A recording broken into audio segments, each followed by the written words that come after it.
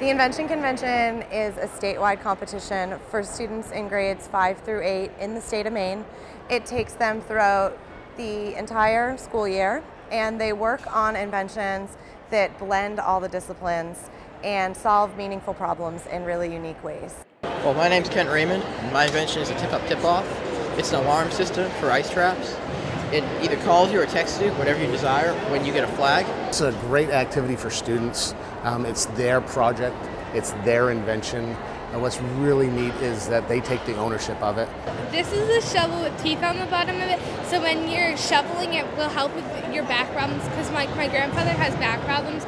For the teachers, one of the things that's really nice about Invention Convention is that it can be used in all parts of a student's curriculum. So, for instance, they can, in their science class, work on the science behind creating their invention, and in their social studies class, they can do the research that they need to do on the history and background of their invention, and then write their brochure and advertisements in their English classes, and even do surveys in their math classes. So it's very interdisciplinary. It brings together the arts, the sciences, the math, to just do one big project that helps make sense of those things in hopefully a real world context. Kind of taking some of that stuff that they read in textbooks and really applying it. This is the easy tea. This dips your tea for you.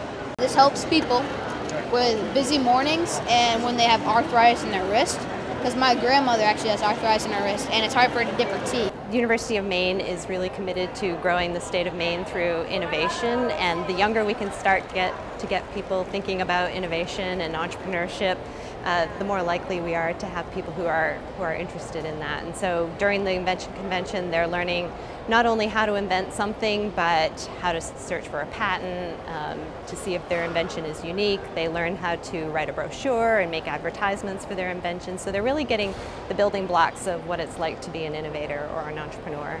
And it's right into what's going on right now, because Coming up with ideas is always the toughest part.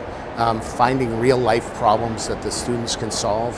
To me, that's one of the key parts of this, that the students find those problems and then they come up with realistic solutions. We're talking about truly authentic learning. These students are doing research on their own inventions, so nobody is able to copy off anybody, or it's really it's their initiative. They have to come up with why it's meaningful. They have to find the research that supports their own invention idea. So I truly think it's one of those projects that is truly authentic to the student.